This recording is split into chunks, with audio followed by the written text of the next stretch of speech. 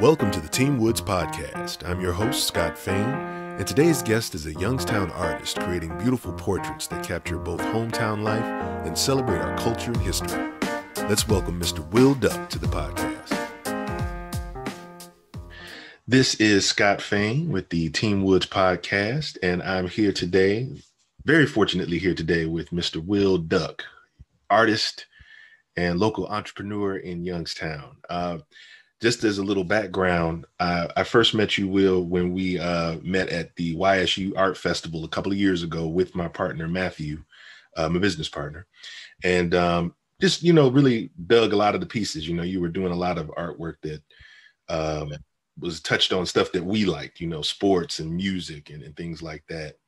And then we lost track a little bit, and then all this stuff with the COVID happened. And Matt was able to reconnect with you recently at the recent YSU art festival. Yeah. And one of the things that you had mentioned to him at the time was that you wanted to be investing more time in your business. And he was saying to me that we want to throw some support and love at your journey. And just because, we really were digging with you, what you were doing. And at some point, we'd like to even get you to a place where you can speak with some of the Know Your Neighbor students. We work with a local nonprofit that deals with youth, and it'd be nice to talk to somebody like yourself that's doing something with his artwork and creating something in the community. So, welcome, and thank you for spending time.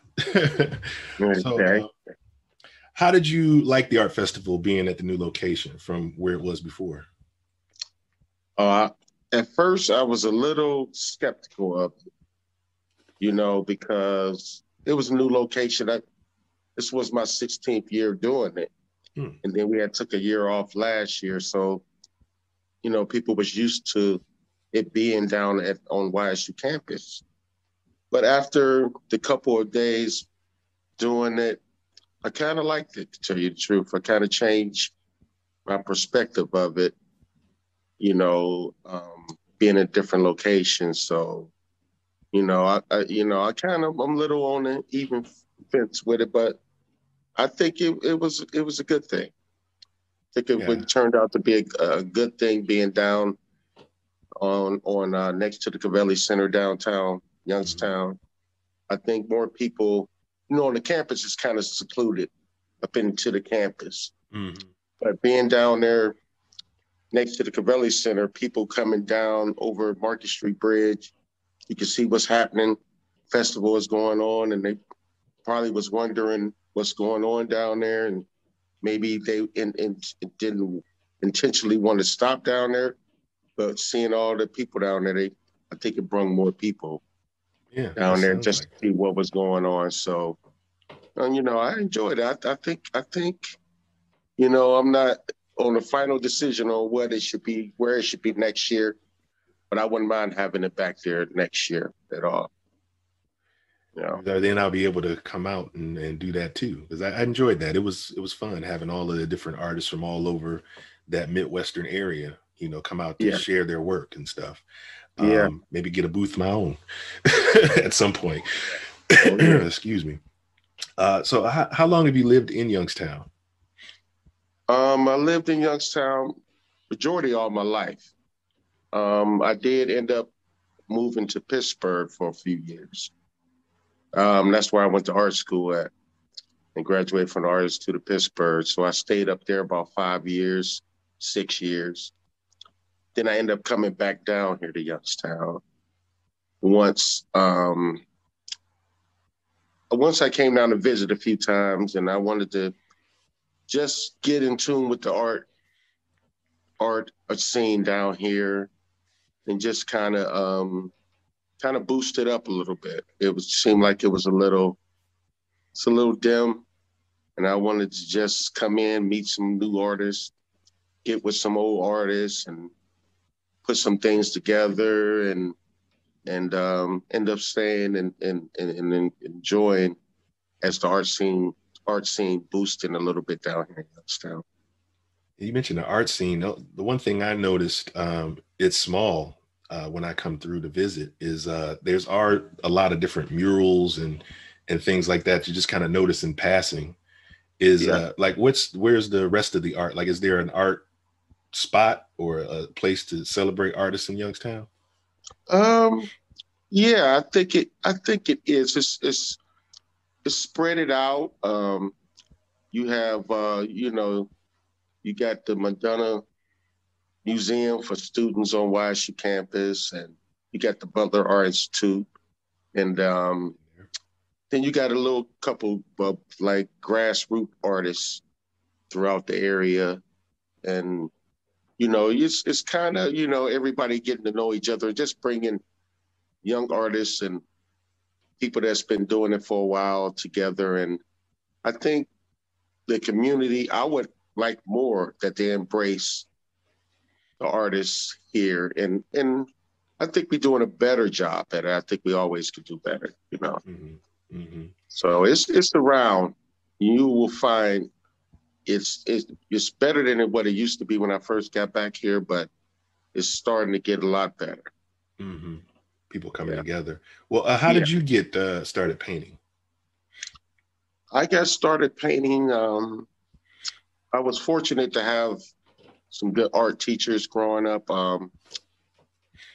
I really used to draw a lot, like a lot of kids. When we were in class, you start drawing, and some. When I was 6 years old, I drew a dinosaur in kindergarten.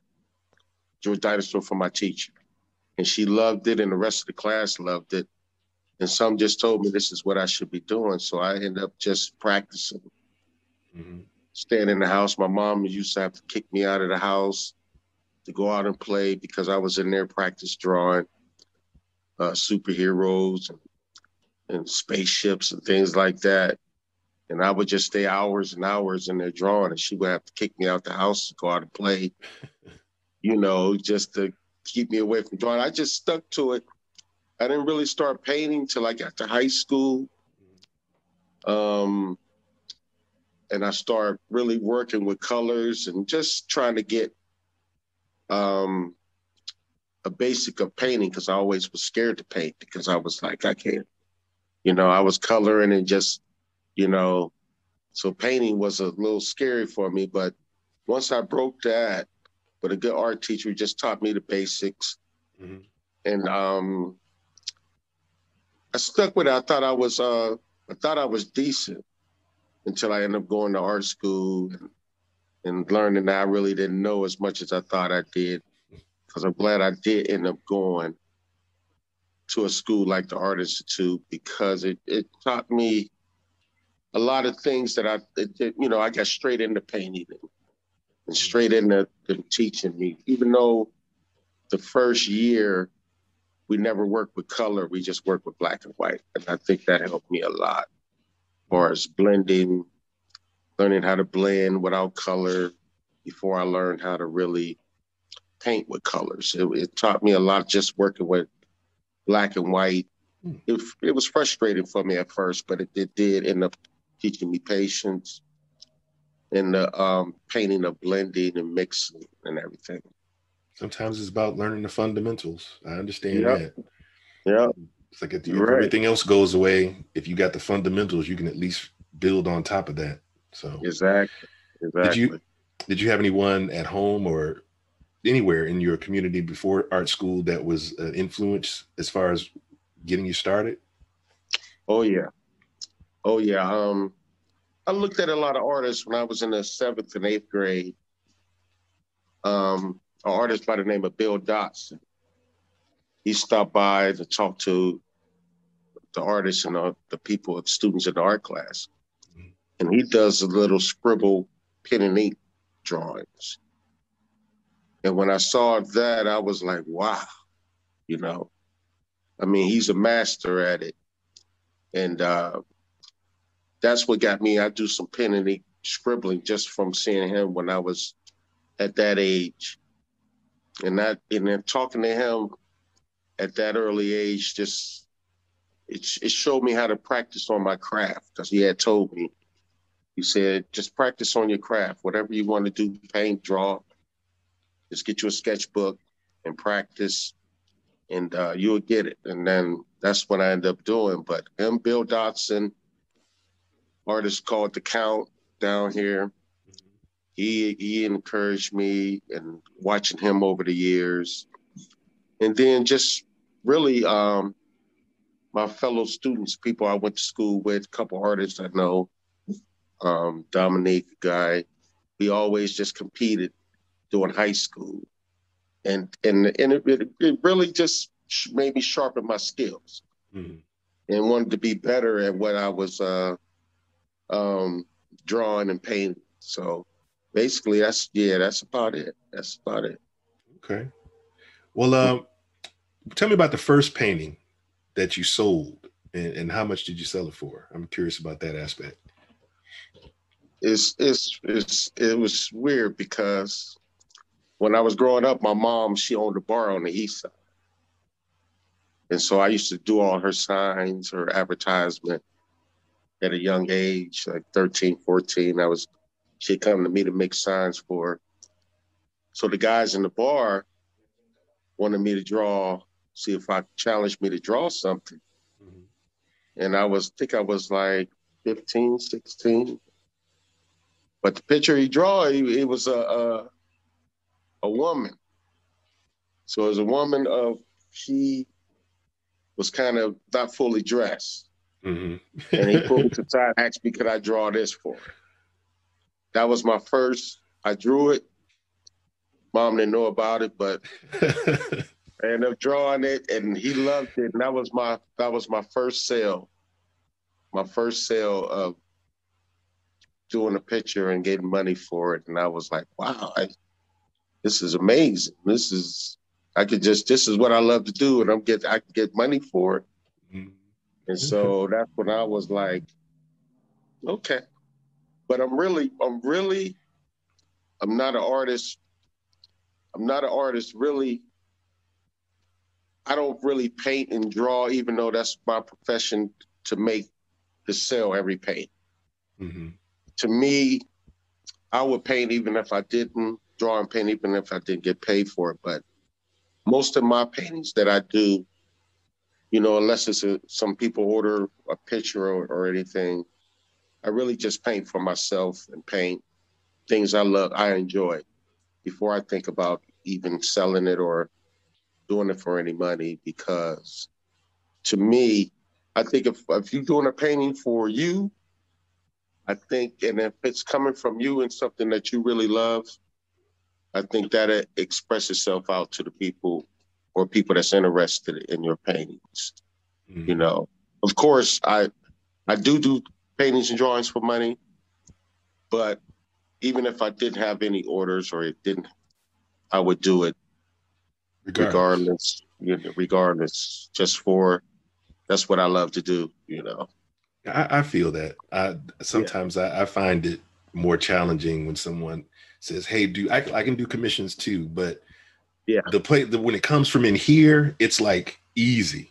Yeah, it's so easy. It's not even work. It's just like, can't wait to get it out so you can see. It's like I can't wait to get this thing finished. But I've gotten thrown a couple of curveballs where it's like, man, how do I don't even know how to get started with it sometimes.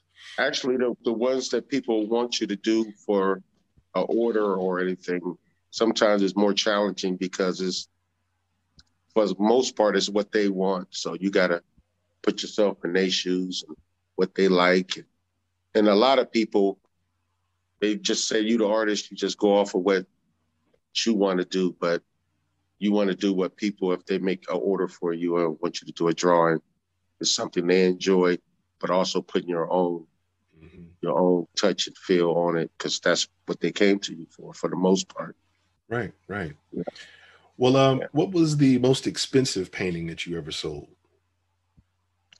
I would say the most expensive painting I've done actually is the awkward painting, because, let me see, I say about 2004.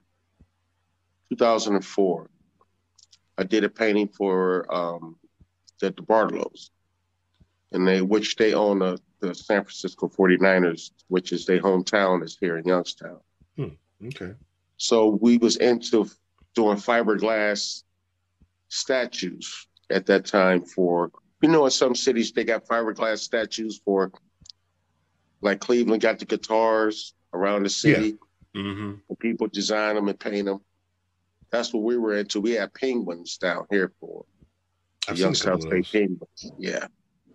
And I ended up getting commissioned to do the penguin for the 49ers. But I designed it for the Cleveland Browns.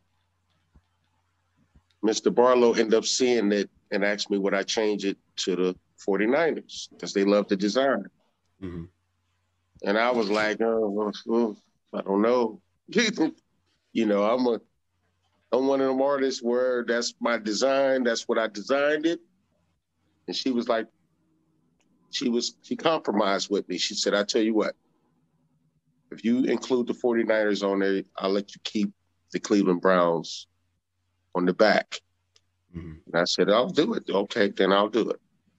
And that's what ended up happening. And I ended up painting that. And really that's what pushed me out into the art scene.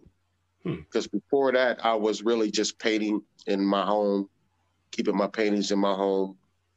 Maybe to a couple relatives, I give a couple paintings to. This pushed me out into the opening and let other people see my paintings at the time. But I ended up selling that painting for, I think it was almost $6,000. Oh, I bet that felt good. That was my, I was like, wow, mm-hmm. Wow.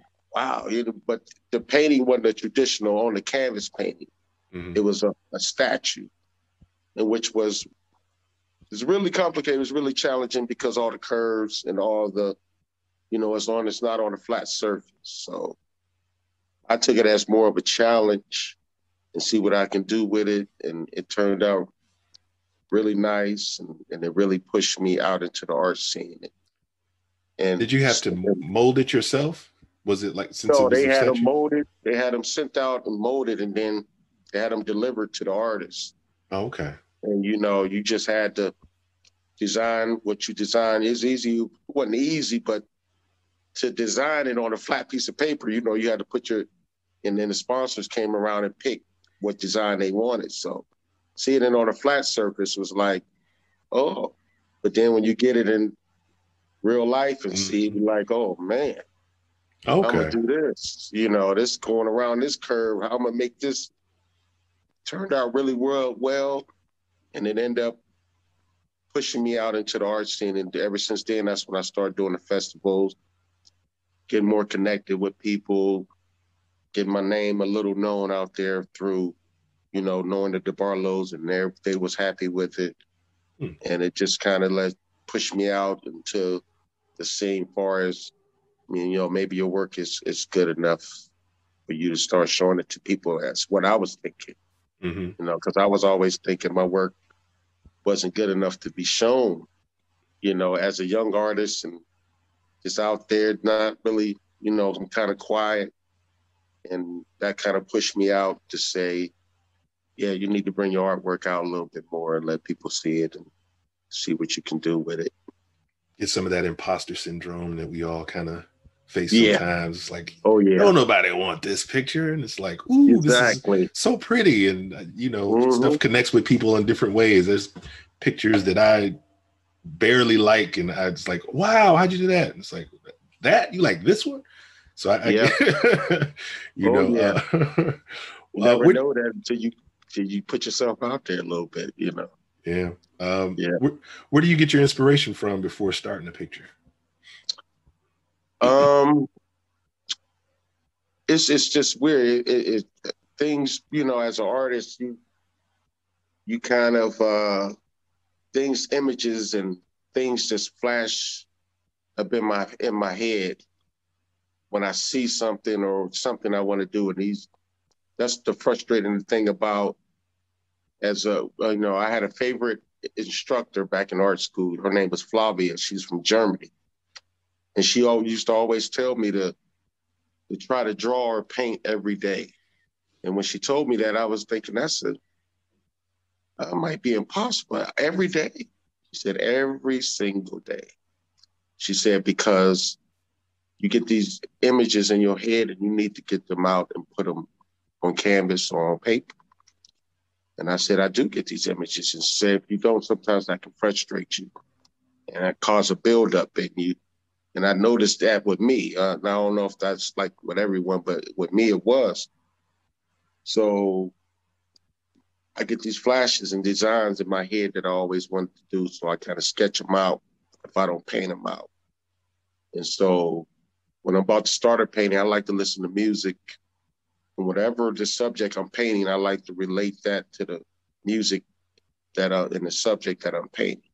Mm-hmm. So if I'm painting a Kobe or, you know, like before the Kobe, I watched all the images of what was going on and the sad scene, and then I would go back and watch the highlights, and then I just throw out the canvas and I start painting from the feelings that was going on.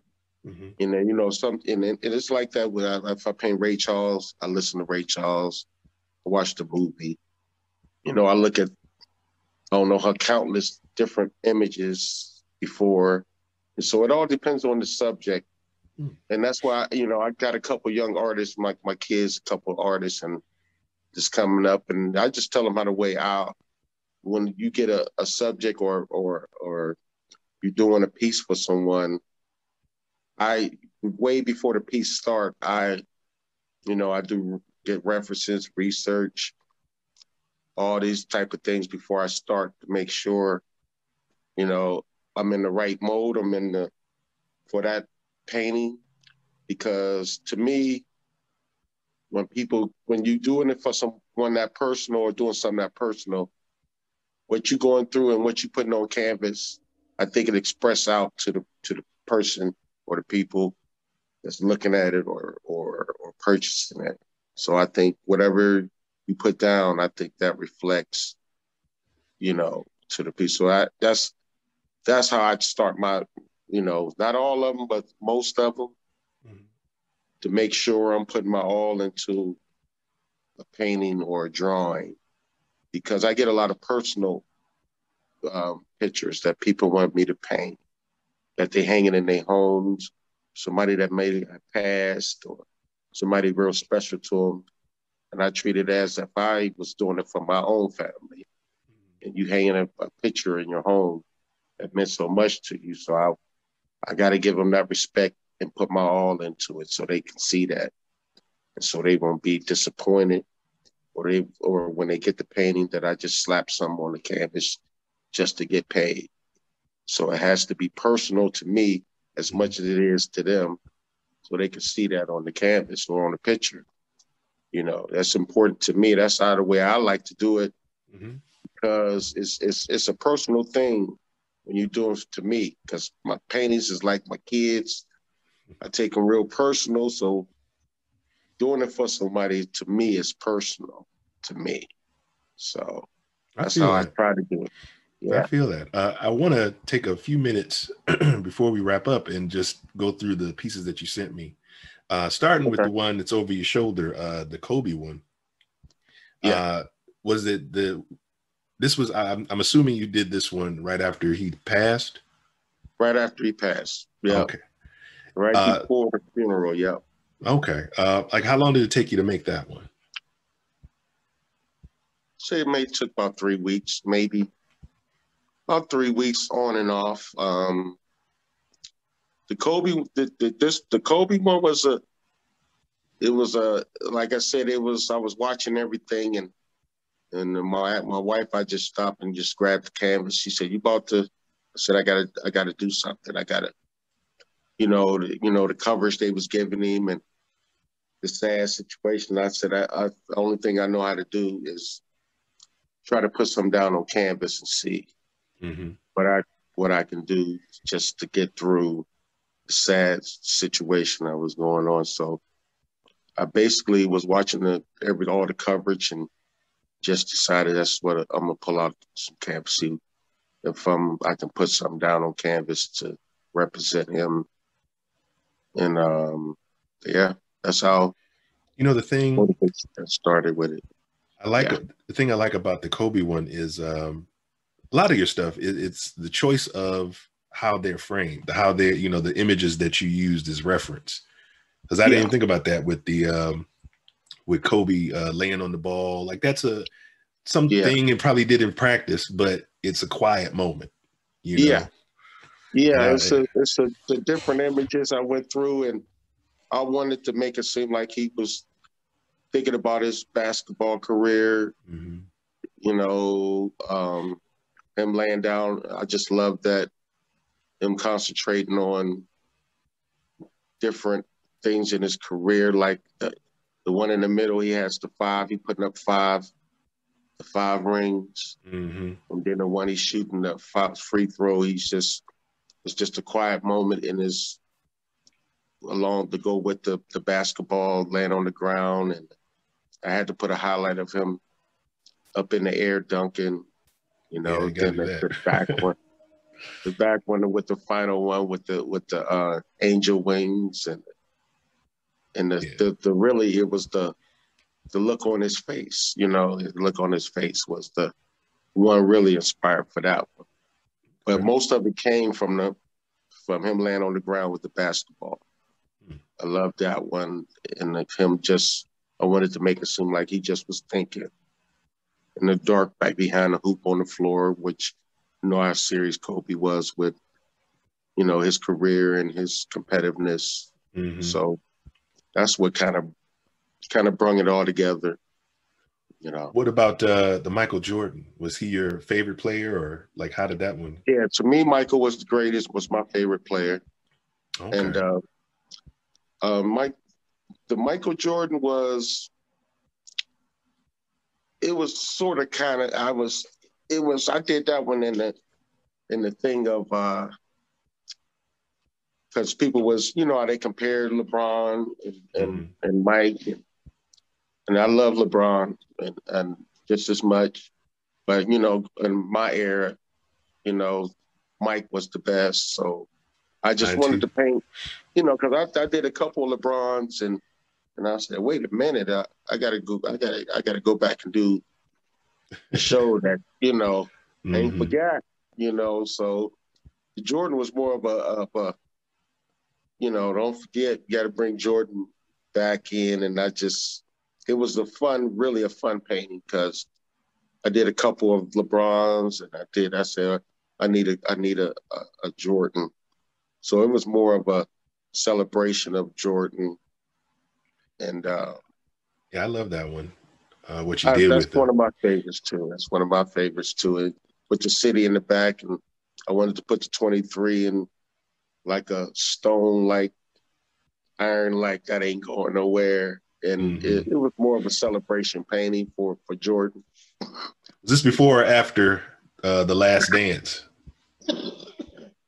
It was before the Last Dance. Oh, okay. It was before the Last Dance. Yeah, it was before that. I really for the Last Dance was. Yeah, I really didn't watch it. I watched it a little bit because I was growing up during that time, so we kind of knew everything what was going on, with Jordan and everything. But yeah, it was after before the Last Dance, so I really didn't watch it too much. It was more of what I used to see Jordan do when I was growing up.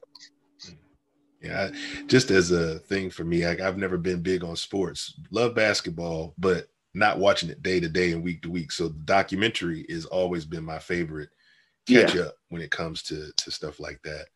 Um, talk about your MLK piece because I that one. The reason I like that one so much is for my whole life. Anytime you see a picture of Martin Luther King, it's always Martin Luther King. He's posing. He's an angel. He's this. He's that. I don't remember seeing a picture like this one where it's just a man praying, praying with other people. And that's the more powerful thing to me. That's, like I said, that's probably the most powerful Martin Luther King piece I've seen, if I'm being honest. oh, thank you. That one is titled "A Prayers Protest." Mm-hmm. And the reason for that's the same thing with what you just said. When I saw that and what was going on at the time with Colin Kaepernick. It just brought me to back then until now. And so when I saw all of them praying on down on one knee, I'm like, oh, I gotta capture that. And I was trying to think of something to paint during the time that would resonate with me, as far as putting my feelings out there about everything that was going on in the country, or still is going on with this protest and getting on one knee. And so when I saw that Dr. Martin Luther King and all of them doing that back in the 60s, I said, I got to somehow, I love that, and I somehow bring what's going on now together. So when I painted it, I didn't have Colin Kaepernick in it. And a lot of people don't know that he is in it if you don't really look at it. So I don't know who it was, but it was one of my people I graduated with. I was kind of working on it, and she said, it'd be nice if you put Colin Kaepernick in there, because I didn't have him in there first. And I was like, whoa, like, I don't think I can do that, but if I could, that'd be nice. So I just start looking back into the piece, and then like, maybe I could put him in there. So I slipped him into the back along with the rest of the people, and added another piece of some other people kneeling. Then I put the protests in the background with the American flag, just to, because it's called a prayers protest, because to me, getting on one knee is more of a prayer than saying that you're not standing for the American flag, or you're not, all the different things they were saying. Right. And to me, it was more of a peaceful protest, just like Martin Luther King and preached back in the 60s. So that's what I was trying to accomplish with that piece. I'm not a big like out there. I don't do a lot of pieces like that. But at this time and what was going on, I would think that I should. It's just my duty. I thought that I need to put something, what I do, painting or drawing, to show my feelings on what was going on. So that's where all that came from with Martin Luther King prayers protest. I did. Is that the original behind you, or is it a copy? Yeah, no, that's the original behind me. Okay. I held on for it. I've been holding on to it. It's one of my favorites. These two is probably two of my favorites because of the feelings I went through painting them, and the emotions and went through painting them. So I kind of got a special place for them. So, you get a couple that you love, and they still all for sale. It's just, because the Kobe last weekend at the art festival was the first time I did bring the prayers protest was out before the virus and everything came. But Kobe, it was his first time out because, they canceled everything last year. So it hasn't got a chance. I wanted people, and some of my customers, some of the people that stop by my booth, to at least get a chance to see it. And I want to display it before I end up, selling it, because, I love selling pieces. That's one of my favorite, that people, it goes to a good place. But once they're gone, Right. An original, so I wanted to enjoy them a little bit longer if I do end up selling them, or if someone end up doing lucky enough to buy them or from me, or I end up lucky enough to sell them. I want to keep them, hold on to them for a little bit. Yeah. I know that feeling so well. I did something like that. I made something for my sister that's in the spirit of, that show The Wire that I love. And I made it for her. I loved it on my wall because it was a present for her. And I sent it to her, gave it to her. And I was like, I could make this again. So I made it again for myself. And it's like, I can't just keep it. So I put it online, and when you know that's the one, somebody else liked it enough and bought that one. I was like, I'm not doing it again. But like you said, it's Yeah, gone now. It's yeah, gone yeah, now. yeah. Once it's gone, and you say you could do it again, and we like, yeah, I could do it again, but you still don't have that same Yeah, like feeling from doing it the first time. yeah, it's in the world now. It's like I've seen it. What about Mill Creek Park, Latterman's Mill? I was more curious about that one, just because is it a famous? Excuse me, do you have a favorite memory from there? Yeah, as growing up as a kid, I grew up on the south side of Youngstown. I ended up moving to the east side, but as a kid growing up, when I'm first riding our bikes and everything, we started riding through Mill Creek Park. If you from Youngstown, that was most of the kids lived on the south side. You rode through Mill Creek Park. And Latterman's Mill was always my favorite as far as stopping over there. It's a bridge that you take that picture from that's looking down into the Okay. into Latterman's Mill and the water coming over. And I used to be amazed when I was a kid, just like wow. And so I always wanted, to paint it. It's really my second painting of it. I did one before, not exactly this one, but actually the Latterman's Mill was done in oils. And I usually paint in acrylics. I started out in oils and I went to acrylics. Now I went back to oils for this painting. And I did it during the when everything shut down. It's something I wanted to do to get away from, because I love doing portraits. So I wanted to let me do something, and landscaping.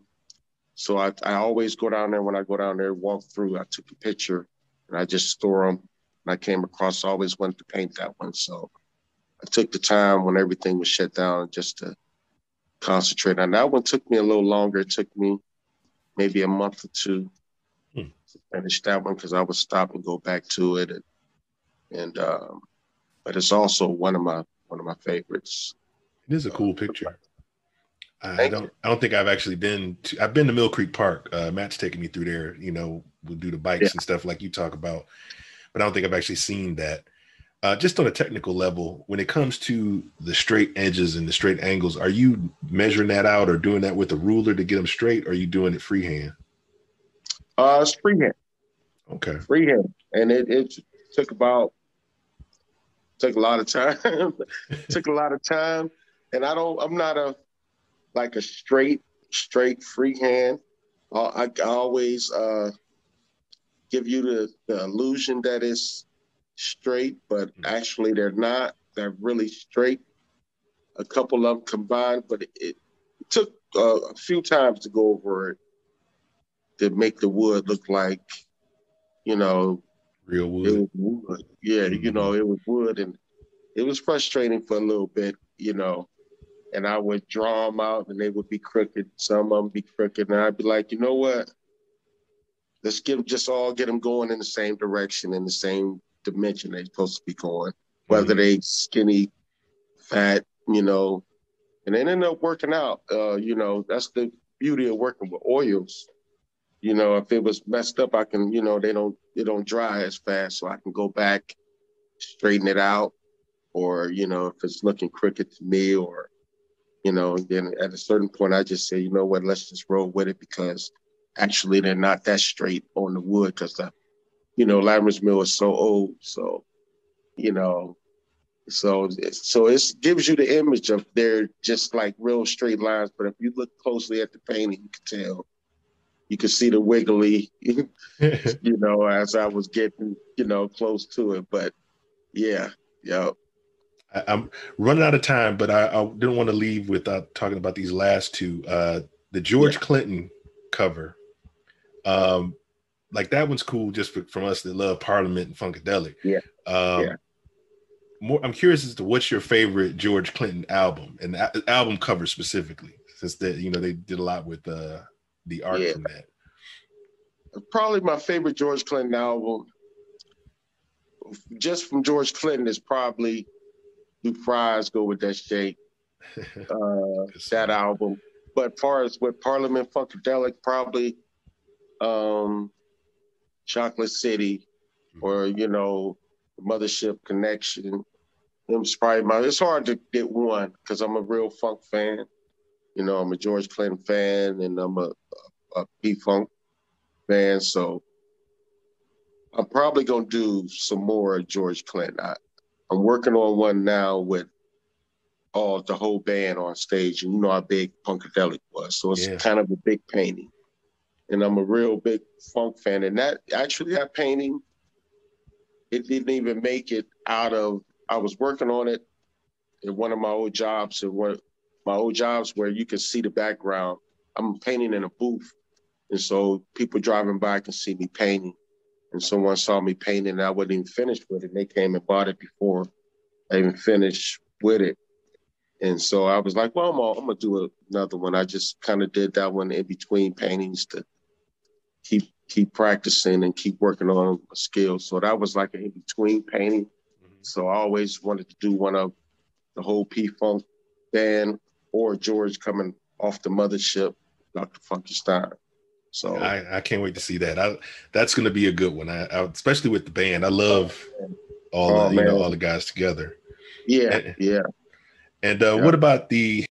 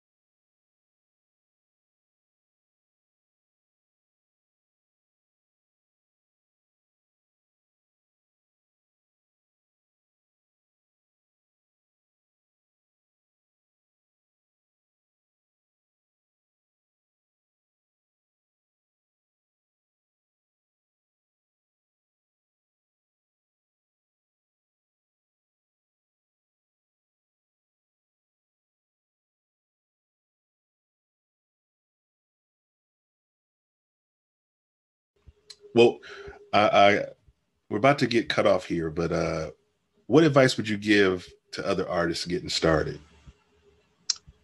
I would just say, just practice on your craft, practice on what you love to do. Keep at it, and just try to get better. And try to look at other artists, look at other ways other artists do things. Try to incorporate that into what you do, and always stay creative. And always try to learn new things. That's what I try to do. All right. Well, I appreciate you taking some time with me today. I learned a lot and really appreciated hearing, how your journey is and what you've been doing. I love the work you do. Please continue. And let's get together again soon, man. I appreciate it. Thank you, man. I appreciate it, man. All Appreciate right you. now. All right now. All right. Take it easy.